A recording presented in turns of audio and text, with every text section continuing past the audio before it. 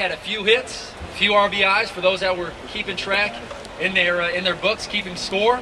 Let's give a nice round of applause for our friend James Loney.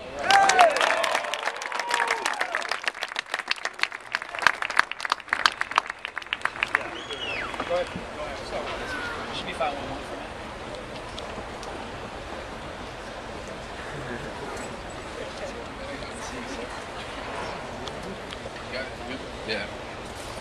Yeah, sorry I couldn't get the third hit. He was throwing 100, but I was trying to just touch it a little bit. So, hope you guys are having fun, had a good day. Glad to be here, glad to see you guys. Louder? You good? Come on, louder. You guys can't read lips back there? No, I'm from Houston, Texas. I'll tell you a little background. Grew up playing baseball my whole life, a little basketball. Parents, they were there for me. They were just like, hey, whatever you do, just work as hard as you can and just be happy with what you're doing. So we had a park by my house. We would go around, pick up the balls, just go around, play catch, roll around in the dirt all day. My mom was the one actually throwing me batting practice until I hit one off her leg, and she actually quit. So my dad took over from there. And then I went on to high school in Texas. We actually won the national championship. We were ranked #1 in the country. And it was definitely, I used to pitch back in the day. Some of you guys know about that. I was a real baseball fan. So maybe I told Joe I want to get out there on the mound one day. So hopefully he'll bring me in. I got drafted out of high school, signed in 2002, and went on playing the minor leagues for about 4 years.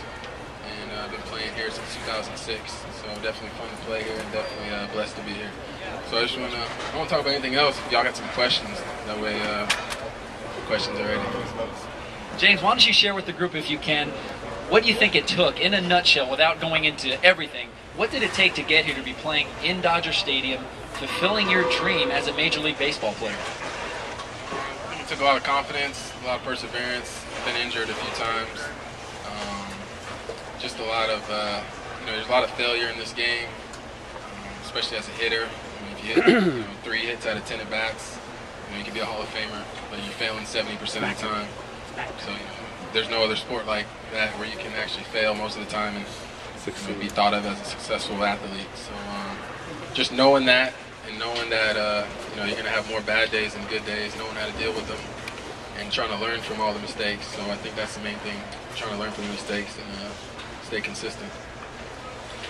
Talking about kids that go through adversity, go through challenges, and have to sacrifice to get to the level where you're at, and I know you had to go through a lot of challenges. I also know you're involved with RBI, Reviving Baseball in the Inner City. What can you tell the group about your involvement with that group? Yeah, my involvement, bringing some kids out from all over. Sometimes it's softball, high school girls, sometimes it's boys from maybe like 12 and under league. They get the good seats and just eat and drink for free. Drink regular, not alcohol. Sodas, whatever.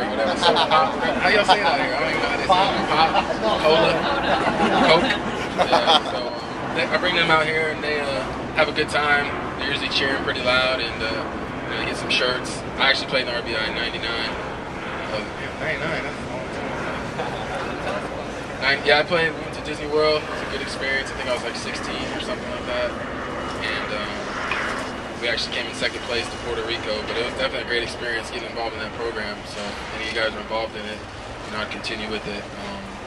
But it was definitely a fun experience, and now it's fun getting to see the kids that are still involved with it. So. James, we know you love the Lord. We know you have a faith.